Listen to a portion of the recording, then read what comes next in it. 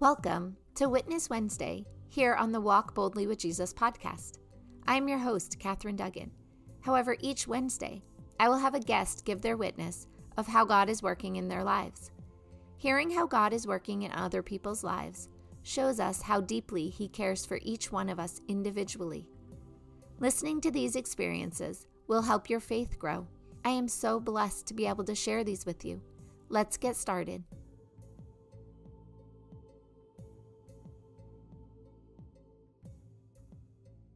Today's witness is from my good friend Jim. Jim is the caretaker of relics. If you don't know what relics are, you are in for a real treat because Jim will tell us all about them today. He witnesses today how he learned about relics, who gave him his first one, and how he began his journey of rescuing relics and making sure they get the veneration they deserve. He has hundreds of relics that he takes to various churches so that we can all spend some time with the saints and our Lord Jesus Christ. The recording of this speech is from a talk he gave at a church before the relics exhibit opened. I am sure you will like hearing his story as much as I did. It's very informational too, which is great. Take it away, Jim. My name is Jim Robson. I live in Dracut. I am the caretaker of these most holy, precious objects of the Church Triumphant Saints. I've been collecting for over 20 years. I first received the first one from a nun because we would constantly be talking about saints, and then one day she surprised me with a relic, and I had absolutely no idea what a relic was. So I've been collecting those since I was about 10 years old, taught how to collect things by my father, and having something so unique, of course, triggered my collector spirit, so I started finding out more about it, and also I started finding myself being able to find some relics. So I did, because I've been a cradle Catholic, I knew how holy the saints were. I've always studied the saints, but I knew how special they were. So I went to my spiritual advisor at the time and asked him what I should be doing with it, since they are such holy objects. And he did give me permission to rescue the relics with the intent of giving them veneration that they should have. So that's a very quick story of how I started collecting. I did find out tons of stuff about them, and one of the first questions people always ask me is, what are the different classes of relics? So there's 3 different classes of relics. The first class relic is a relic of the saint's body, most likely his bone, could be hair, could be skin, could be something else like that. Or all the relics of Jesus are considered first-class relics. The second class relic is something that the saint used or that belonged to the saint. So clothing, habits, a book. I even have a piece of the coffin of Saint Therese of the Flower.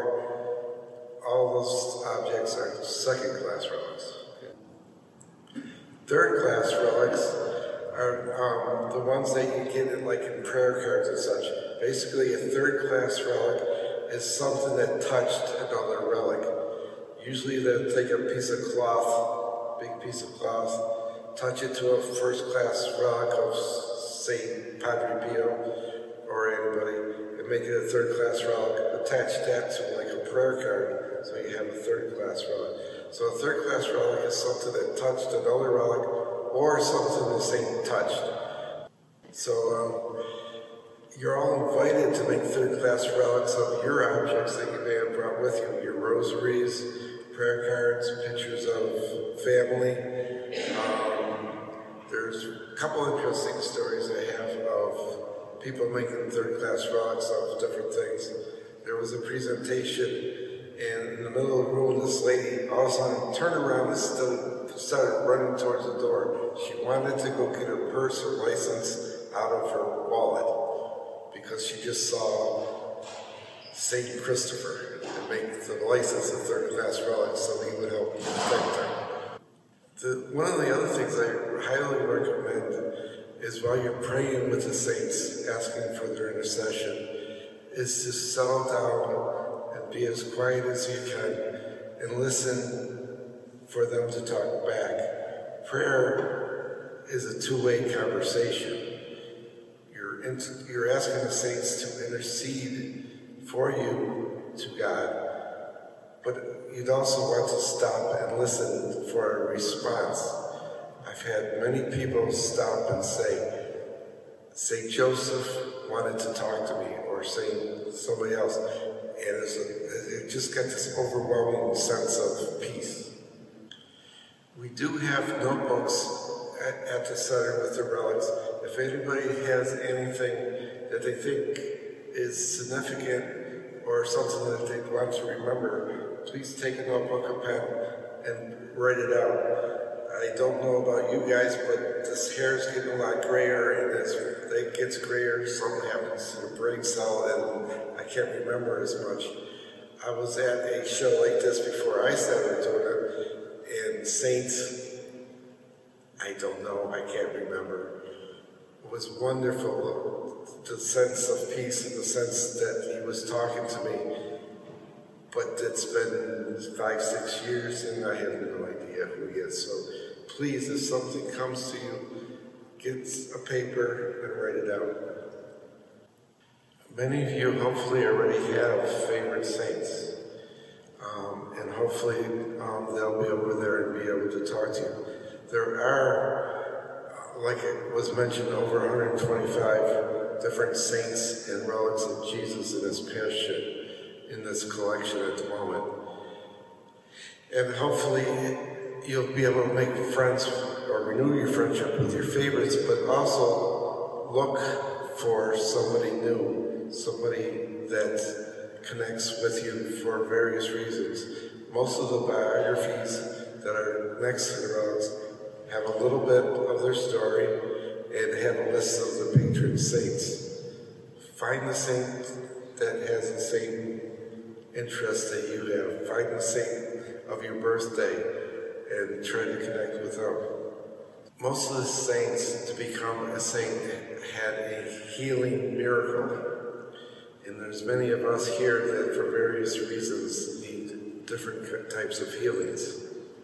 So we're here on earth fighting our battle. They're upstairs in heaven to help us on our way. And one of the most precious ways that God uses is healings. So look for healings, expect healings tonight, and pray for them. It's one of the most generous things that God does. He wants us to be whole and complete. He wants us to be healed. He wants us to get to heaven. Jesus is the healer. The Passion relics are a huge source of healing. The relic of the true cross is there. The relic of the crown of thorns. Saint that pierced Jesus' side, St. Longinus, he's over there. Ask for healings and expect them. I have been blessed to have feedback come back to me saying that there has been miracles, has been healings. A quick story, it was actually asked to go to the hospital in Boston, Mass General, with some relics. A friend of a friend, the pastor's friend of a friend, you get the idea. But they asked us if we could come down and see the person. She had an operation, it was botched, it was not good, and instead of helping her, it hurt her, and she was close to going to see the Lord. But we went down there, took about 4 or 5 different relics, prayed, family came, a friend came, a couple more members of the family, the doctor came in, the nurses came in. We prayed for probably about 3 hours. That's just because we like to pray. It doesn't take 3 hours, but in this case it didn't happen to. We were there for that amount of time. When we walked in, typically, somebody's in the hospital and they're very basically sleepy and no responses. By the time we left, she was much more adamant. I didn't see this person for a long time again. The person was a friend of the friends for months, but when we did again, we asked how the lady was doing. So the report back was that she was going to go to hospice, the next step, to be taken care of till the end of life. But instead of doing that, she did go home. So she recovered and went home instead. So people often have a question about why doesn't God heal all the time? Father's much more equipped to answer this, but I usually mention three things, and I think they're up there at the top of the list. Forgiveness is two of them, and listening is the third one. God loves us tremendously, and there's never going to be a question about that. But often we need to ask for forgiveness for something that we did, i.e. the sacrament of reconciliation, the sacrament of confession. Also, the second part of the forgiveness is that we also have to forgive others, like at the Our Father. That is so very important. So the third one, I'd like to do a little bit of a story, if you don't mind spending a couple minutes on it. I have a friend, his name is Michael, and I was talking to him a week and a half ago about adoration. And, some people have a hard time, what to do at adoration. So I was picking his brain to figure it out, and so I could try to help other people. One of the first things that he said his mother taught him was to listen. When you're at adoration, you're praying, and as I mentioned before, praying is a two-way conversation. So you need to express your prayers to God, then listen for the answers. One thing that we all know and love is that we're supposed to do the will of God. God's will is so good, so important to us, and since he's a little bit smarter than most of us, he knows what's better for us. So he was explaining to me, and very rightly so, that you need to listen to God and know what his will is. And the reason why I was having this conversation with him is because he's been going to adoration since he was basically conceived and born, and now he's a grand 10 years old. So I thought it was very wise for a 10-year-old to know that much, and he actually taught me something. So I have to share it with you guys. Another problem that many people have with our faith is that if God is all good and all looking forward to us being in heaven, and why is there evil? God doesn't will evil. God lets evil happen to us. And unfortunately, in our lives, something bad is almost always going to happen to us sometime or another.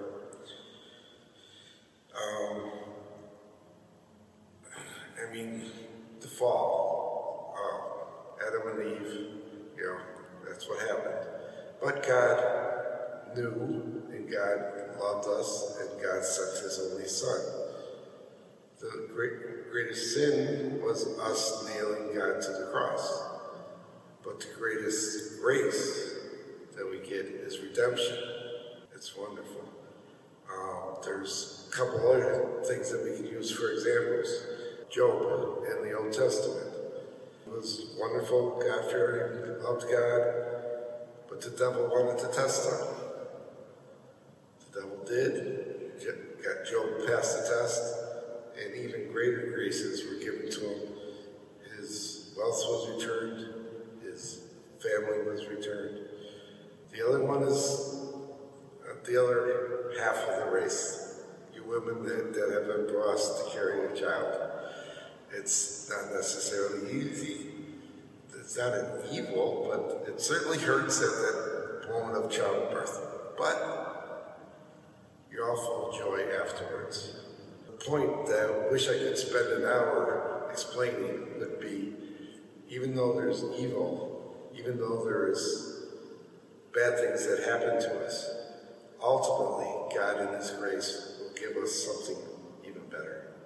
So today is All Saints Day, and what's your name? Catherine? Catherine. Oh, St. Catherine. How are you doing today? I'm sorry. I have to crack one joke. I know I'm not going to lose my day job, so I can pretend I'm making jokes. But seriously, on the side of becoming saints, I love talking about the saints. I love the lives, the particular things that they're known for. There's biographies with the different relics that have a touch of different things about the saints. So if you get a chance, please read some of those.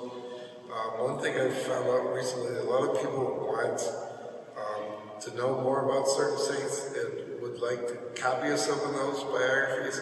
I even got a long email from last weekend saying that the woman wanted me to write a book and include these biographies on them. So feel free, if there's one particular biography that you want a copy of, give me your email address and I would be glad to send you the document. There's tons and tons of great books out there also on the saints.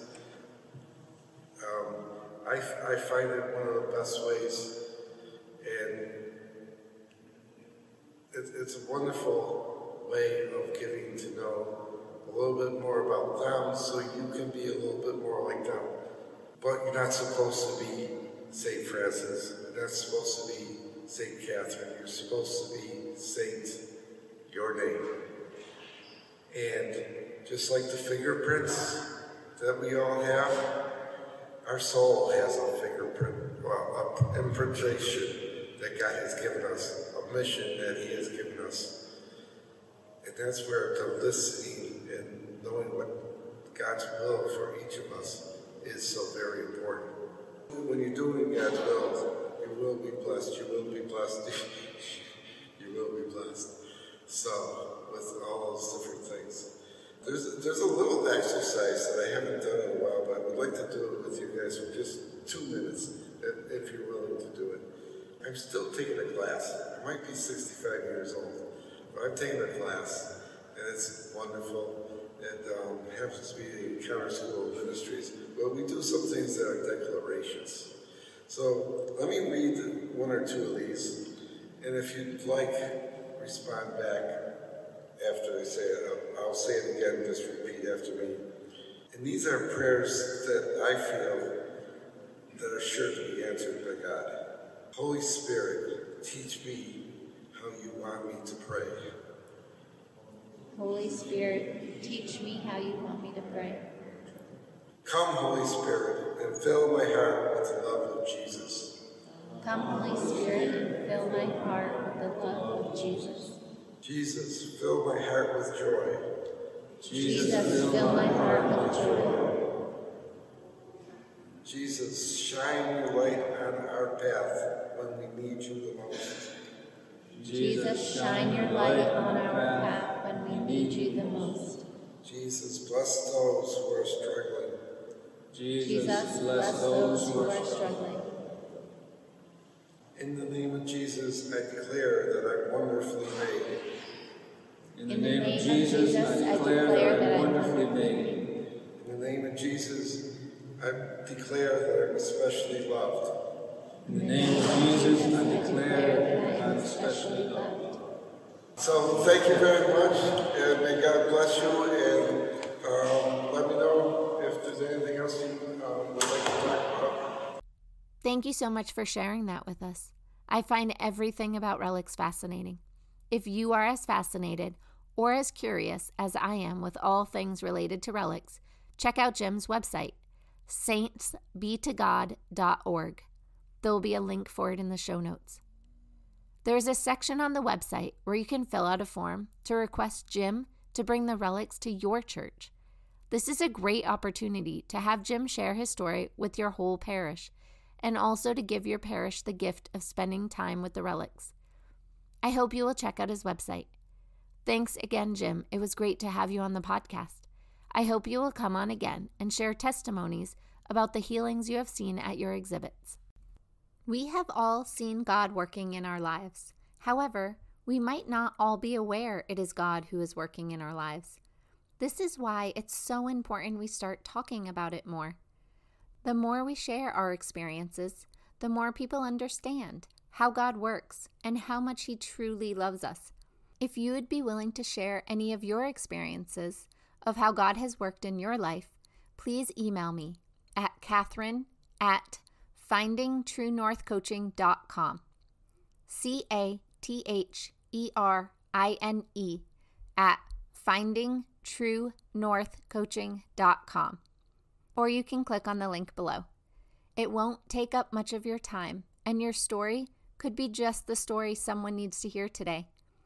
Please prayerfully consider sharing your story. Everyone has one, and the world needs to hear them. I look forward to spending time with you again tomorrow.